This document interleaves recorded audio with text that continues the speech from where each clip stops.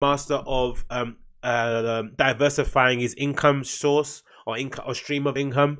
And consider, I think someone made a good point of it the other day. I think Joe Budden made a good point of it, which is really something that should be of concern to some artists who are in it to make money, or some artists who are in it to become tycoons or build empires. If you're just in it to make music, then I guess you shouldn't worry. But even then, you maybe should try and diversify your income stream, just because, you know, music is so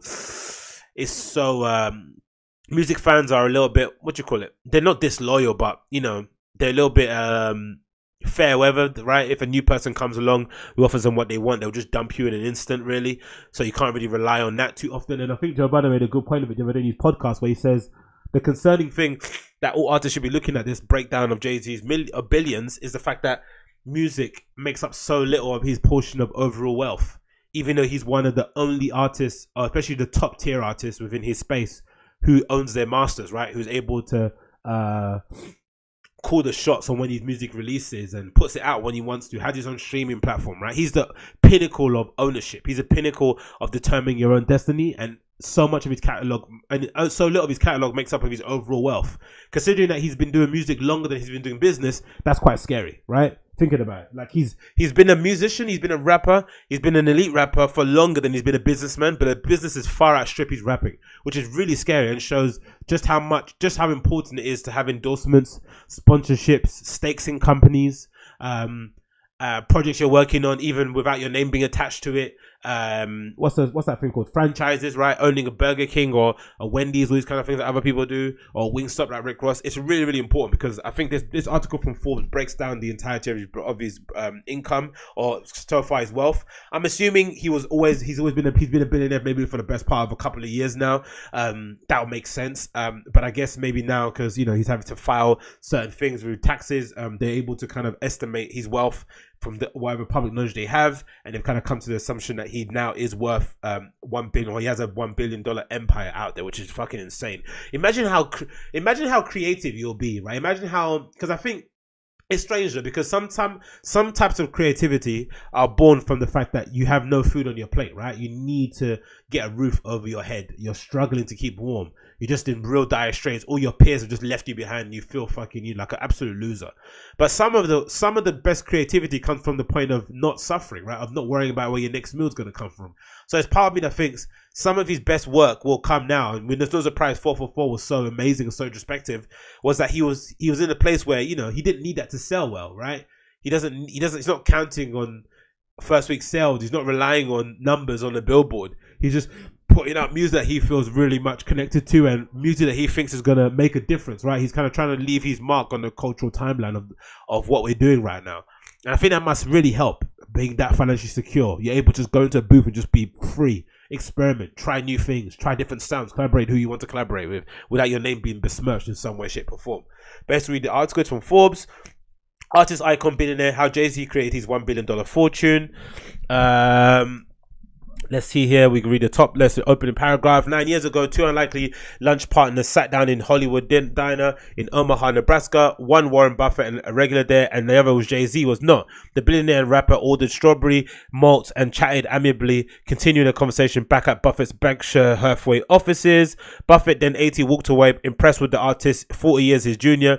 Jay is teaching in a lot bigger classroom than I'll ever teach. For a young person growing up, he's the guy to learn from 100%. From his raps, what he says, his lyrics, to just how he moves and what things that he's doing. It's always good to keep an eye on what those people are doing and just kind of replicate it. Because I think, again, that's the best thing. Sometimes people are always waiting for, you know, some people that call in, especially the Gary V call-ins and stuff, annoys me. They're always asking for, like, you know, direct help and suggestions. Just look at what Gary V's doing, right? He's like a stone cold businessman, an entrepreneur who's running, you know, a $200 million company. He's trying to buy the jets, and he's, you know, spending an inordinate amount of time developing his Gary V persona online, posting stuff on Instagram, podcasting, doing calling shows. Just watch what he's doing and recreate it. If he's going that hard in the paint on his social, just do the same thing with yours. If you're trying to be somebody of influence, if you're trying to be a thought leader or a spokesperson for a different kind of scene, you don't need an answer. Same with the rapper thing, right? If you want to be as big as Jay-Z and own your masters and create the empire he's created, just do what he's doing. Don't ask him any questions. Just follow his lead in whatever way that you can do it, right? Anyway, it continues. Less than a decade later, it's clear that Jay-Z's accumulated a fortune that conservatively totals $1 billion, making him one of only a handful of entertainers who become a billionaire and the first hip-hop artist to do so. Jay-Z's steadily growing kingdom is expensive, encompassing liquor, art, real estate, and stakes in companies like Uber, which is interesting. That Uber story is fucking incredible, right? Supposedly that Uber story goes something along the lines of Beyonce was meant to perform at one of Uber's parties, Christmas party or whatever it may be, when Travis Kalanick was still in charge, when they were like in their full-on startup phase, right? But he got booted out, unfortunately, now. So she was meant to perform there, and instead of taking the fee that she demands usually, she decided to opt for a stake in the company and like a minor percentage, and I think they gave it to her. She performed, she left, and then when Uber filed for an IPO just recently, that fortune rose, exponentially to like, I don't know, hundreds of millions of dollars, which is again an incredible turn of events for both of them. As a couple, I'd assume, because again, joint fortunes are better than solo fortunes. His journey is all the more impressive given his start. The Brooklyn notorious Marcy housing project. He was a drug dealer before becoming a musician, starting his label Rockefeller Records to release his 1996 debut Reasonable Doubt. Since then, he has amassed 14 number one albums, 22 Grammys, and over 500 million in pre-tax earnings in a decade. Again, the impressive thing about Jay-Z isn't just that. I say that's super impressive, really impressive, extraordinary. The most impressive thing about people of that kind of considerable level of wealth, which I think is I think something you'd see in a lot of startups too, when PayPal exited, when WordPress exited, what else the other one? There's a few others. MySpace, when that sold, and the guy kind of like, he's completely cut off from social, doesn't really do many interviews, just lives his life quietly, doing his philanthropic projects. The most impressive thing about Jay-Z is how many other people around him have become millionaires off the back of the work that he's done. He's empowered so many different people, and I think that's the key to his success, his ability to build empires. I think in general, I used to be extremely naive because I'm quite headstrong and I do things on my own and I don't really like help and I don't ask for help. I was incredibly naive in terms of how much I could do on my own, right? Thinking I could do everything on my own. I could build my own empire, build my own tycoon. I don't need any help. But what you realize the older you get is that you need a network. Again, I'll go back to that kind of article that I mentioned from ArtNet that said, a predictor of who's going to be a very successful contemporary artist is the network that they keep, right? In terms of the gallery represent people in their peer group, the people that they socialize with. Just picture those famous pictures of people in Studio 54. What made those pictures really incredible is the kind of juxtaposition of the celebrities that you'd see in there, the individuals, right? Cultural figures, politicians, artists, designers, architects. That network is what kind of really dictates how far you go in, right? Because you could be in a club and you could bump into somebody who decides and you're an architect and they want you to stage design their next tour. You've never done it before, but they really trust your vision. All of a sudden, you then become a stage designer. That all then goes into you maybe making music, whatever. It kind of cascades into there. But I think the older you become, the more you realize that your network or your people that you keep around you, your friends, are the ones that are really going to determine how far you go.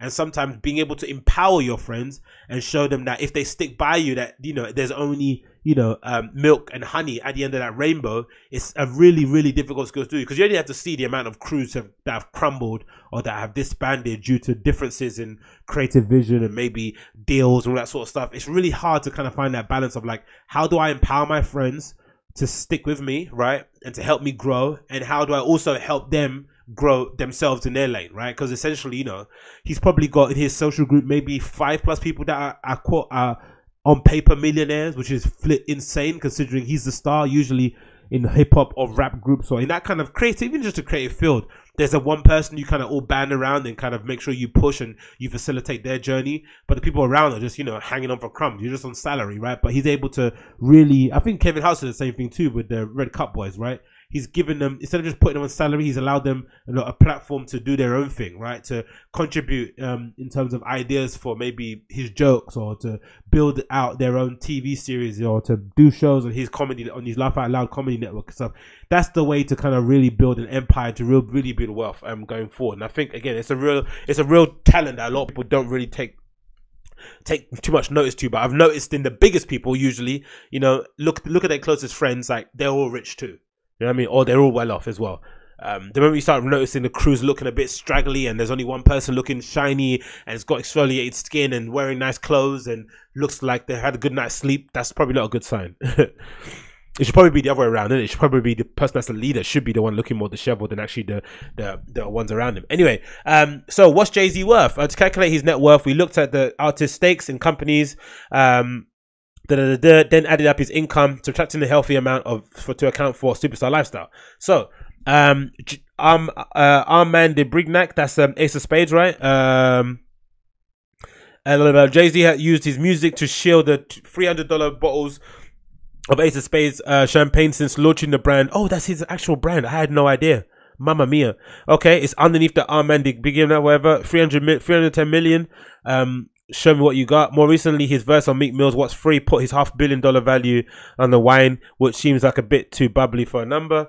Cash and investments, 220 million. A vast investment portfolio includes a stake in Uber worth an estimated 70 million. He reportedly purchased his piece for 2 million back in 2000. Oh, this is outside of Beyonce. Wow. And then Wired found another 5 million in an attempt to increase his holdings, but was rebuffed. Mamma mia. Douce, he has 100 million in Douce. Jay-Z's Cognac, a joint venture with beverage giant Bacardi, moves almost 200,000 cases and has almost grown nearly to 80% annually. Jay-Z resonates with consumers who are attracted to the ultra premium lifestyle. Yeah, again, Deuce Pelusa has probably done a good job of helping that too. Tidal, 100 million. Mamma mia. Rock Nation, 75. This wide-ranging entertainment company started over a decade ago and a joint venture with concert giant Live Nation. Rock Nation represents some of the biggest stars. Yeah, they do in terms of doing people's tours, right? That's amazing. Entertainment through sports agency. They can represent Kevin Durant and Todd Gurley, as well as record label artist management arms representing Rihanna and J. Cole. Music catalog, 75 million. Again, a small fraction of what his overall thing is. See, his music, like, look at it if you see on the screen, his music catalog is worth 75 million according to Forbes, and his art collection is worth 70. He's been doing music like for what, 20 years, maybe plus. At a high level, owning most of his masters, if not all of his masters, and publishing. But he's only and his art, which is probably only started buying as of late in 2013. Is it 2013? Purchased his first piece of art. Mamma mia, man! Music is deadly. He's got Picasso's, and then he's real estate, 50 million. He owns homes all over the place. I'm assuming, right? After Welcoming Twin, 2017, Jay-Z and Beyonce bought a pair of homes to match. 26 million East Hampton mansion and 88 million Bel Air estate. Jay-Z also owns a Tribeca penthouse snagged at 6.5 million in 2004. Wow, amazing, man! Super inspiring to see. I think for all people, for everyone involved in the culture, maybe the culture, even just music, in whatever, hip hop, just in whatever, in just life, right? Just to see this is what happens when you diversify your income. Yeah, more money begets more money, man. Amazing, amazing success. And again, a marker of just how well he's done things, paved his own way. He hasn't really played industry games, and yeah, he's reaped the benefits of it, man. He's reaped the benefits of it tenfold.